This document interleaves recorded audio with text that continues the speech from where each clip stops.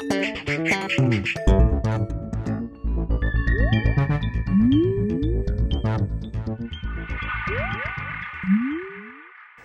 everyone and welcome to the Vortex, where lies and falsehoods are trapped and exposed. I'm Michael Voris. Bishop Thomas Olmstead of Phoenix deserves nothing less than high praise for his decision this week to strip a hospital in his diocese of its status as a Catholic hospital. The hospital, St. Joseph's, is part of a larger medical organization that is relatively big, Catholic Healthcare West. In tandem, they have been operating under the umbrella of being Catholic. All the while, they have been performing abortions, sterilizations, handing out contraceptives, you name it. In the high-profile case from 2009, a nun on staff actually gave the approval. A nun gave the approval for a direct abortion. In short, they've been about as Catholic as Joseph Stalin was a capitalist. Well, finally, after intrepid reporting on the part of individuals and groups like the good folks at the American Life League, who recently reported on much of the scandal, the bishop said, enough is enough. He pulled the name Catholic, and God bless him for it. It was not an easy decision for him.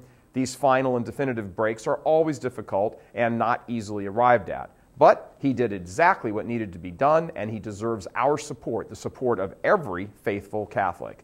We've attached an email address right over here, so all you have to do is click on it and express your gratitude to him in your own words. Sometimes the general chatter that circulates around cases like this is the inane comment, well, there really are no winners here. My foot, there are no winners. While the circumstances are sad and the details are disheartening, this is a decision. This decision is a victory for all those who love our blessed Lord and His Catholic Church. We here at Real Catholic TV get accused all the time by a small number of people of being mean and all that about the bishops. That is absurd on its face. We call out bad actions by the men who are the successors of the apostles themselves, but so often fail to act with that in mind. When a bishop does the right thing, we are right there, as is evidenced by this vortex, celebrating his action and urging other bishops to do as well by actually doing what he says and does.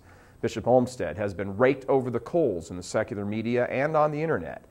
That comes with the territory of defending the truth. I'm sure he doesn't care, though. Of course, he's human and no one likes to hear horrible things said about them, but in the end, he did what so many, too many of his brother bishops continually fail to do.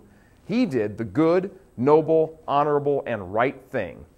He denounced evil. He took active steps to protect his flock, the whole, entire, and sole reason he is a bishop. And he announced to the world that at least in his diocese, that for him and his diocese, he would serve the Lord. God bless Bishop Thomas Olmstead. Pray for the hospital administrators and those Catholics associated with them who have buckled and succumbed to the powers of hell. They are still breathing and still have a chance to repent.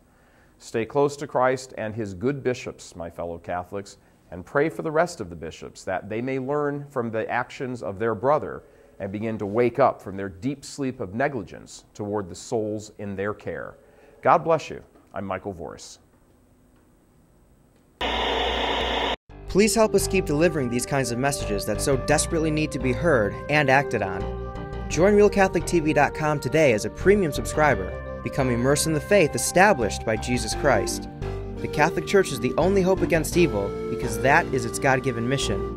As our Lord said, apart from me, you can do nothing. Join RealCatholicTV.com today as a premium subscriber and come to learn and love Christ more deeply.